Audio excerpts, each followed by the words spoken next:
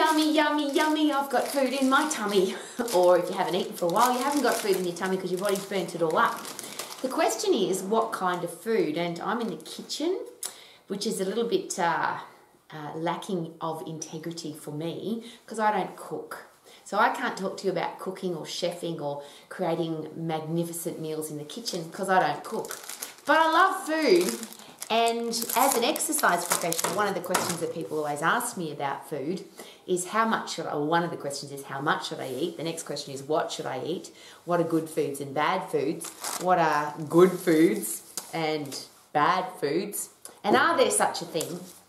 And you will have an opinion, I'm sure. The whole world seems to have an opinion on good and bad foods, when to eat, what to eat, and seems to, well, lots of people seem to preach at us about what we should eat, what we shouldn't eat, and as I always share, can't have, mustn't have, don't have, shouldn't have, and there's a big long list of those. And it seems that all the things that you want to have, taste delicious, are really yummy, are the things that they say can't have, mustn't have, shouldn't have, don't have. Now here's my first question. Who are they? Who are the people that tell us what we should and shouldn't eat? And could it be a really good idea as an adult to choose for ourselves? I don't want anybody telling me what to eat. How about you? I don't want to have somebody else in control of what I put into my body. I want to be in control of that. Now that's just my personal choice, my personal selection. But if you're the same and you don't want to be told what you can and can't have or what's good and bad food, what if you could figure it out for yourself? And of course you can. There's lots of courses on nutrition. There's lots of university courses on nutrition. There's lots of people with degrees that have been to university that will tell you what to do about food and eating and nutrition. But how do we know that they're right? As a person who has a big long list of qualifications in nutrition and have been to many, many nutrition courses, one of the things I find really fascinating is most of those courses were about telling me what to do, telling me how to eat, telling me what I could and couldn't eat, and what are good and bad foods. The challenge, of course, with that is that there are so many experts in the world that they all contradict each other.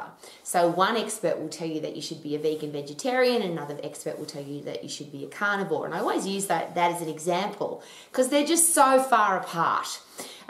You might not hear it anymore as vegan vegetarian because sometimes it goes in and out of fashion, your particular eating plan. So now it's called plant-based diet. That's the cool one. Or carnivore, that's the cool one.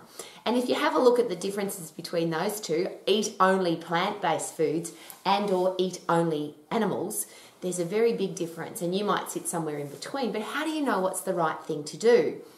And if you are an exercise professional, should we be telling people what to do? I'm a little bit conflicted with that because I'm in the kitchen and I would never tell somebody how to cook just because I'm in the kitchen. Yes, I'm here, and yes, there's food here, and there's pots and pans and things you could cook with, but I don't know anything about cooking and I don't like it, so I'm not going to give information about that. Could that be something to start with? If you're going to give information about food, should it be something that you understand? Understand, not regurgitate because it's somebody else's opinion. And there's so many of those. People say, drink 2 litres of water every day or 8 glasses. Breakfast is the most important meal of the day. Carbohydrate makes you fat. Alcohol makes you fat. Chocolate's bad for you. Fructose in fruit will make you fat. There's all these things that people say. There's lots of saying.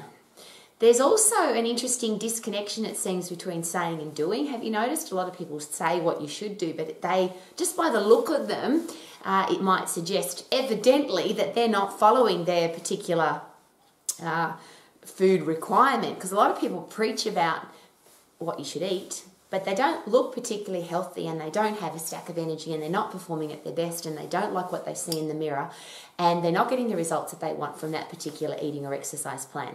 And I share those 4 things because I think, and I'm always asking, probably now begging, if you have an opinion about an eating and exercise plan, if you are strongly opinionated about what people should eat, those 4 things I think we should all be able to demand from our eating plan and our exercise plan, and or both.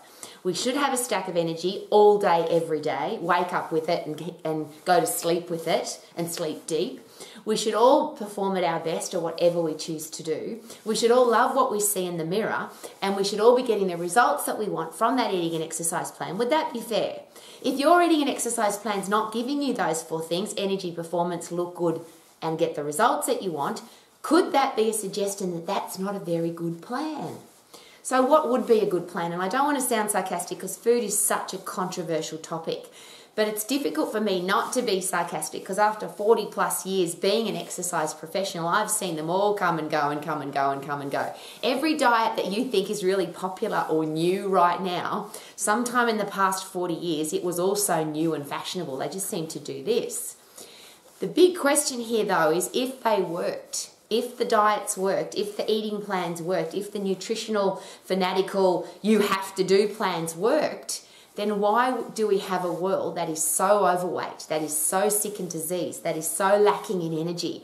I don't want that for our kids. I'm again begging. I don't want our kids to think that it's normal to have no energy, be out of shape and be sick and diseased. I don't want that for our kids.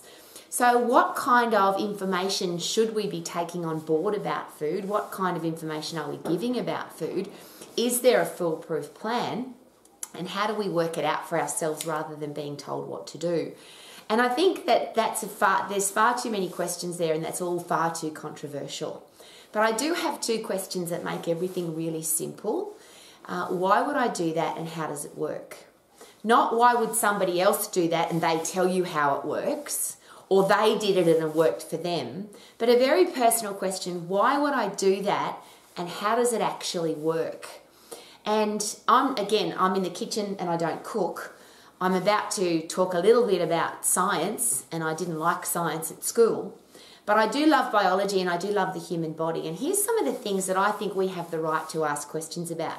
As an exercise professional, I ask these questions of endocrinologists, exercise physiologists, doctors of dietetics.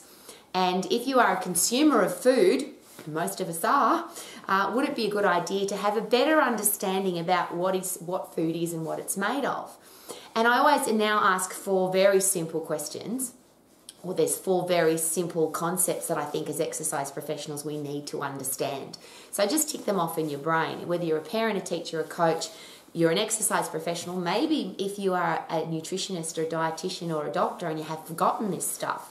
There's 4 macronutrients. The body needs nutrition to stay alive. If we don't get nutrients, we die. So obviously we'll start with oxygen. If you don't breathe, you're going to die within a few minutes, if you can hold your breath for that long. If we don't have water, we might stay alive for a couple of days. Not much longer than that. If we dehydrate, we die. We can survive for about, depending on which expert you listen to, between 30 to 60 days without any food, and then we die. So obviously some of those things are very important. We need oxygen, we need water, and we need nutrients. And the nutrients come in 2 separate packages. There's macronutrients and micronutrients, the stuff that keeps us alive and the stuff that makes it really cool to be alive because you have a stack of energy, you can perform at your best, you look good, and you're getting the results that you want. So the macronutrition, it keeps you alive. But if you want to have quality of life, if you want to feel good, look good, have a stack of energy, you have to have good micronutrition. So what's the difference? And these are the questions that I always ask. What are the 4 macronutrients? Where do they come from? What does the body do with them when we put them inside the body? When they're there, how do we store them and how do we burn them up? How does the body use them for energy? And if we get too much of them, what happens? And if we don't have enough of them, what happens? And if you can't answer those questions, I'm probably going to give you a really big challenge. Would it be a good idea to not give information about food if they are the 4 things that keep us alive and you can't answer those questions? Would it be a good idea perhaps to go and study what are the macronutrients, where do they come from, what does the body do with them, how does the body burn them up, use them for energy, and what happens if we get too much of them, and how do we burn them up if we've stored them? Micronutrition, again, very interesting because it's there's not too much controversy about micronutrition or macronutrition for that matter. Nobody argues that there's 4 macronutrients, and nobody argues that we need vitamins and minerals and phytochemicals and fibre and water and oxygen. There's no argument about that. But how they work inside the body and how much do we need of each one of them, again, if you're giving information about food, should you know about them? So it's another simple question. We talk about vitamins and minerals, and often exercise people in particular will talk about you should take supplements, or you should take a multivitamin, or you should take this particular vitamin because you could be lacking in this. Well, the challenge with that, of course, is if you're not blood testing people, you wouldn't know whether they're lacking in a vitamin or a mineral or not.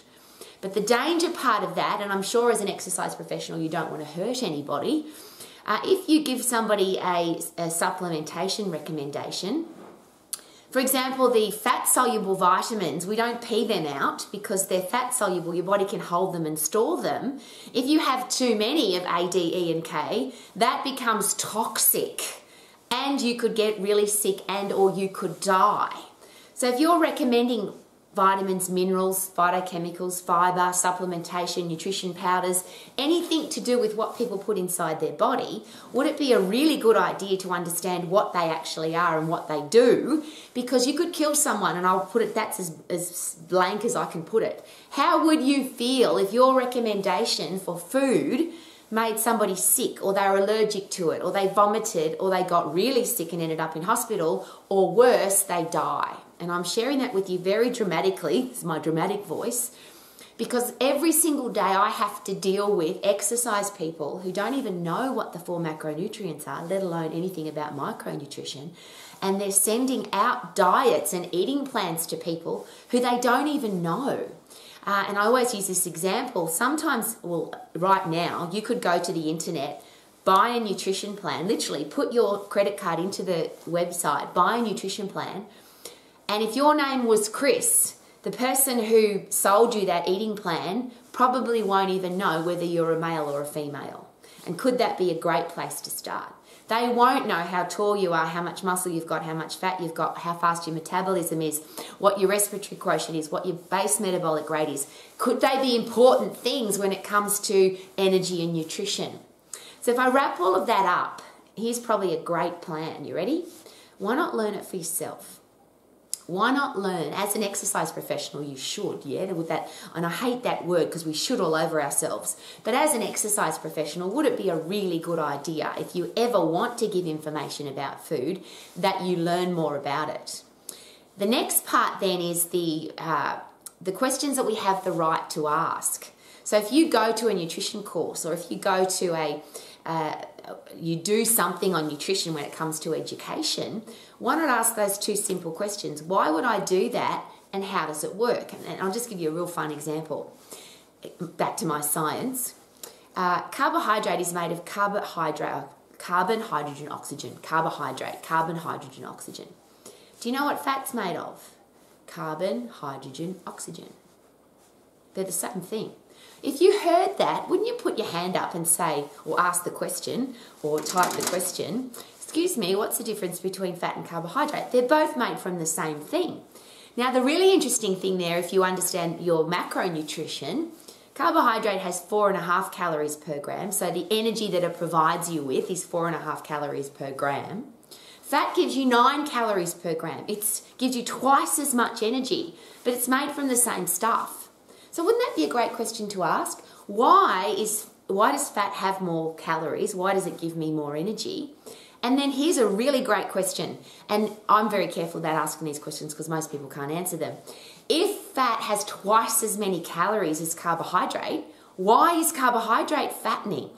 Or a better question, why is carbohydrate more fattening than fat? It's got half the calories, fat's got twice as many calories, and yet people say, don't eat carbohydrate, it's bad for you. Well, here's another great question. What does the brain run on? What do muscles run on? What's stored in the liver? When you eat the macronutrient of carbohydrate, where does it go? Is it possible that it turns into glucose and glycogen? Glucose runs your brain, glycogen goes to your liver and your muscles, and when you exercise at high intensity, your body uses glycogen. Your muscles only run on glycogen when you're exercising at high intensity, And when you are living your life in your aerobic system, you are using a combination of aerobic system, meaning you're breathing in oxygen and breathing out carbon dioxide, and your body's using a combination of fat, carbohydrate, and a little bit of protein. Should we know that? That's exercise physiology, that's not nutrition. And if we don't know that, should we be, or somebody's telling us that carbohydrate's fattening, or you shouldn't eat, or here's a really good one, there's another really interesting one. Don't eat any carbohydrate because your body will run on ketones. Well, would it be a really good question, number one, to ask what is a ketone? How does it work? What is the ketosis system? How does that work inside the body? Why does the body even have a ketosis system? And here's a great argument that nobody's going to have with you. It is not the primary energy source for the brain or the muscles. If you are about to die, if you haven't eaten for a long time, if you're out in the desert and your body has had no food, your body will go into survival mode and it will do whatever it possibly can to keep you alive. So it'll take protein and calcium and all of the nutrients in your bones, and it'll start eating your own bones and your own muscle, and all the fat will be gone. And it'll go into ketosis to keep you alive. Does it sound like an efficient energy system? And all I'm asking is find out for yourself. Before somebody says you should be on the ketone diet or you should be in ketosis because you could burn a lot of fat. Yes, if I go out in the Sahara Desert or I'm lost in the bush and I haven't got any food, I will lose a lot of fat. There's absolutely no doubt about that. My body will burn fat and muscle and my bones, and until the very minute that I die, it'll be trying to burn up my body to keep me alive. That's called, I don't want to live like that. I want to live with quality of life and have those four things. A stack of energy, work at my best, perform at my best, look great in the mirror, and get the results that I want from my eating and exercise plan. So what I'm asking, begging again, as an exercise professional, there's so many people who give information about food without knowing any of those simple concepts that I've asked. What is macronutrition? What is micronutrition? What's the energy timeline? What does the body use in the phosphate system? What does it use in the lactate system? What does it use in the aerobic system? How much and what for? If I want to burn fat off my body, how does my body actually do that? Here's a great question. When you lose 4, 5, 10 kilos of fat, where does it go? What happens to it? Do you vomit it? Do you poo it? Where does it go? It's a really interesting question, and it's basic science. And what I'm asking you to do, because you could get caught up in all the complicated, calories aren't calories and some calories are different to other calories. Well, there's an interesting question. If this is a meter of distance, whether it's a meter of distance at my kitchen bench or a meter of distance in my garden or a meter of distance on a running track, does that change, that meter? It might be a meter of soft sand. It might be a meter of rubber. It might be a meter of spaghetti, but it's just a meter. And that's the interesting thing with calories. It's just a measurement unit of energy. So when people say not all calories are the same, that's like saying, well, not all 1 meters are the same, or not all kilograms are the same, or not all distance or measurement are the same. Just ask the question, explain that to me. Why aren't all calories the same if somebody says that to you? So then if I'm going to put calories into my body, what does my body do with them? And if I take in too many, because there's another really interesting concept, people will say to you, it's not energy in versus energy out. That's almost like saying gravity doesn't exist. And I'll ask the very simple question. If I burn up 1,000 calories and I put in 2,000 calories of energy, what will happen to my body? Is it possible that I might get fat, or I'm going to put on weight? I'm going to be consuming more than I burn. If I burn 2,000 and I only eat 1,000, I've now got 1,000 calorie deficit. What will happen over a period of time? If I'm out in the bush and I'm trying to save my life and I'm walking, burning calories, and I'm not putting any in, what will happen to my body? And they're the questions, and I used to get in trouble at school for this because I went to a religious school and I used to ask questions like that. How does that work? And why did we do that? And when you're at a religious school, that gets you into trouble a lot, because there's a lot of things about religion and the Bible that there's a lot of questions to ask. Well, I wasn't allowed to ask questions because you just had to have faith. When it comes to your human body, I don't think you should just have faith in somebody that tells you carbohydrate makes you fat, or you have to drink 2 litres of water every day, or alcohol's bad for you. You'd have to ask why. Why is it 2 litres? Why is it not 3 litres? Why is it not 1 litre? What if I'm a bigger person or a smaller person? What if I live in a hot, sweaty place? Shouldn't I drink more water? What if I've got long, clear wheeze versus stinky tinkles? Does it make a difference? Why would we just say drink 2 litres? Why wouldn't we ask, why is it 2 litres? If somebody says alcohol makes you fat, you'd have to ask the question, how does it do that? And I'm not saying it does or it doesn't. I'm asking you to know how. This stuff is a toxin and your body has no storage space for it. If when you drink alcohol, your body can't store it anywhere because it's got to get rid of it. So how can it make you fat? It can't turn into fat because you don't even store it. However, is it possible that this has something to do with weight gain or weight loss? And if it does, should you know? If your body's preferring to burn alcohol because it's a toxin, it's also a macronutrient, it's one of those 4 macronutrients. If your body's burning this, what isn't getting burnt? If your body's preferring to use this as an energy source, what's happening to the fat, protein and carbohydrate that you might have eaten or you currently have inside your body? Could they be really good questions to ask? And every time you ask a question, this is a beautiful thing that K-Man said just recently, and it blows my mind because he's such a smart guy.